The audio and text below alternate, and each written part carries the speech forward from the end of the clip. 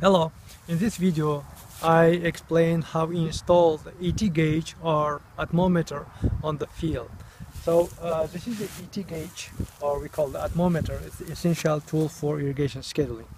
First of all, we have to fill out the PVC pipe of the ET gauge with the distilled water. This is distilled water, and then we fill our atmometer until the 0 grade.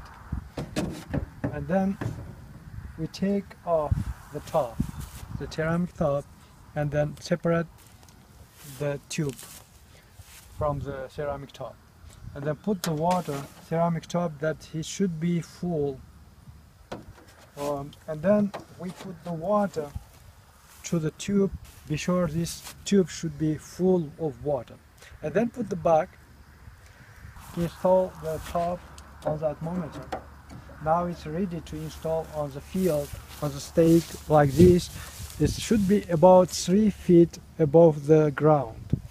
And then install it on the stake, and then other side we have the rain gauge that records rain, and then ET gauge records the ET. Now it's ready for irrigation scheduling.